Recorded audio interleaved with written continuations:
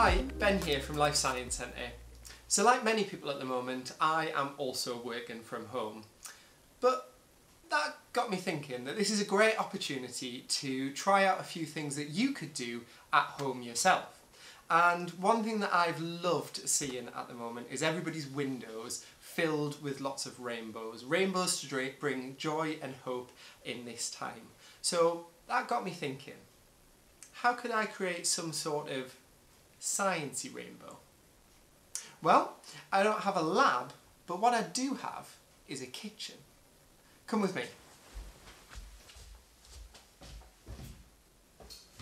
On second thoughts, let me just get tidied up a little bit in here first.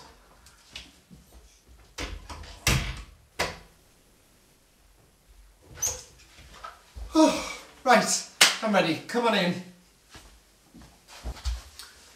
To make this science rainbow, you are going to need 3 cups, some salt, some food colouring, red, yellow and blue, a tall vase or tall glass, a jug of warm water and a second jug, although you can reuse the first if you want. In one of your cups, add 4 spoons of salt. And in another cup, just add 2 spoons of salt. In the third cup, we're not going to add any salt. The cup with 4 spoons of salt is going to be your blue, so add blue food colour into this one.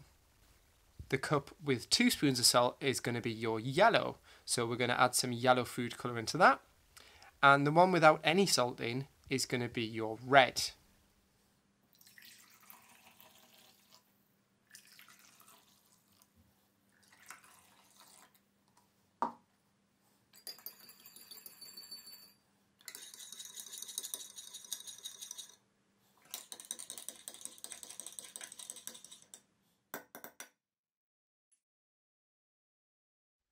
When you're pouring, make sure that you're pouring it at an angle down the side of the glass so that the salty water trickles down the side.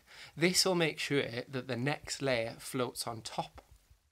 Water with different amounts of salt in has different densities. The more salt that water has in, the more dense it is. It's a bit like with oil and water. You have the same amount of oil and the same amount of water, but the water weighs more.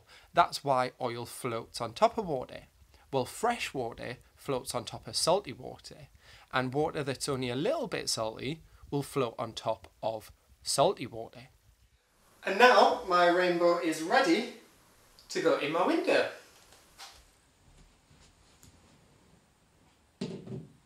So hopefully, when people walk past my window and see my different kind of rainbow, they'll stop and they'll think, I wonder how he did that. I'd love to see if you have a go of making your own science rainbows. If you do, upload any pictures and videos in the comments below.